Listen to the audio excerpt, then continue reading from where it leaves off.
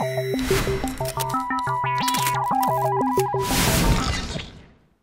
guys, it's David from theunlocker.com, and today we have a jailbreak tweak for you. This one is going to show you how to turn your lock screen into something a little more useful. By bringing in your social networks and your notifications and even the weather directly on the lock screen, it makes it a lot more functional and not just a lock screen between you and the operating system.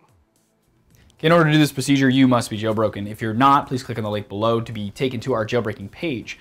Then choose the device that you have and then the version of iOS that you have and do that procedure there. Once you're done and you have Cydia installed on your device, you can come back to this procedure to continue. Okay, so the first thing you need to do is go to the Cydia store. Then we'll tap search on the bottom right and type in Telescreen X, and it's the number 7 one. Then you're going to tap install, confirm, and it comes with a 3-day trial, so let it install itself. After that 3-day trial, it is $10 to keep it, so you can decide if you want it after that.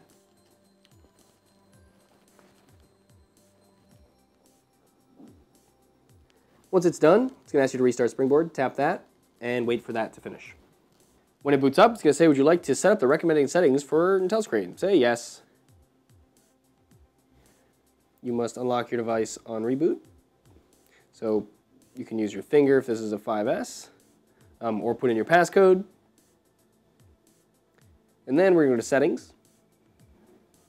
Scroll all the way down till you see Telescreen X. Tap on that. And then here we're going to go through the options. So the first thing is to enable it or disable it, which is kind of their kill switch in case you don't want to have it mess with other things, etc. Enable on lock screen.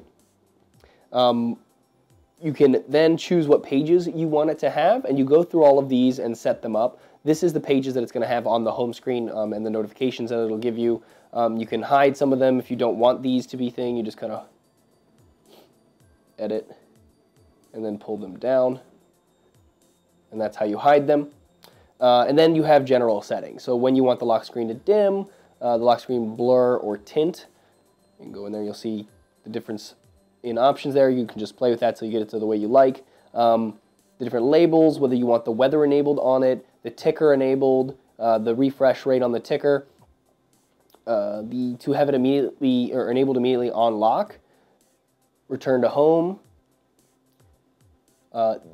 messages. So this is kind of just a little bonus that they threw in here. It's called Messages Plus, which allows you to do quick reply, like basically reply to a message outside of the messages program, and also quick compose. Again, start a message outside of the message application. Now this is a feature that is in a lot of other jailbreaks that are meant to really replace your messaging app or integrate with your messaging app. For them, it's just kind of a little bonus that they've thrown in, quote unquote, for free with your purchase. So you can have that on the lock screen or not, or on the Intel screen. Slide enabled, different apps, status bar icons, turn off Messaging Plus, the thing I just told you about, different settings, activation for quick compose. You can make it launch using an activator method, which activator is another jailbreak. If you want to check that out, click the link below. And basically it allows you to use gestures on the screen, so 3-finger tap or a pinch or whatever you want to do different things. So when you have that installed, you can then use this to set any of the actions in Activator to compose a message on the IntelliScreen, like a 3-finger tap, etc. So that's pretty much it for the settings. They're very simple. You just kind of go through all of these, go through each of these at least, and set those up how you want, and then the rest is kind of just optional stuff to further customize it. Okay, once you've set it up the way that you like it, you can first get to it from the lock screen. So it now has replaced your lock screen. You'll see that I have all of the my mail information, all my notifications from Instagram, Gmail. Basically all my notifications are there. And then scrolling up here at the top are the ones that I set up. So Facebook, and you can swipe through this. My Twitter will be in here too. It's a lot of Facebook. All right, too much Facebook. Well, you'll see. Eventually you'll have Twitter, you'll have RSS feed if you set that up. Your mail, etc. will show up there, I believe. And then weather is right here with the forecast. There's also a little weather down there, which is kind of hard to see. I'm not sure why that's there. This is your forecast as well if you swipe to the right. Swiping again, and you'll see these different options here. Now these, for example, I'll tap Twitter, show that this is now just my Twitter notifications. It can also show just Facebook, for example. And it even does inline images, which is pretty neat. And then same thing for obviously your RSS feeds, which I don't, oh, I do have some set up. Oh, they're the ones that automatically set up with the phone. And your mail, etc. Now you can also tap home, brings you your normal home. You can also get to control center like normal. And if you swipe to the left, this will give you your normal lock screen, or since mine is not set to auto lock, it just gives you your home screen. So that's how you get into this. Now besides the lock screen, it also replaces your notification center.